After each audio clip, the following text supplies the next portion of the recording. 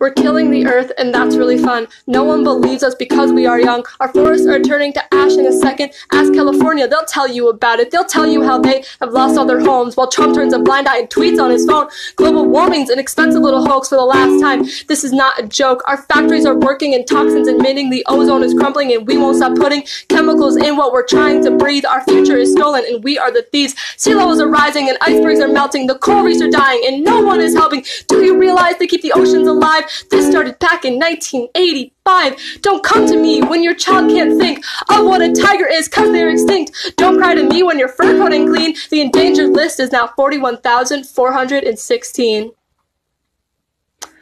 Dear 2045, I don't think we're gonna survive. If you end up hearing this story, I just want to say, I'm sorry.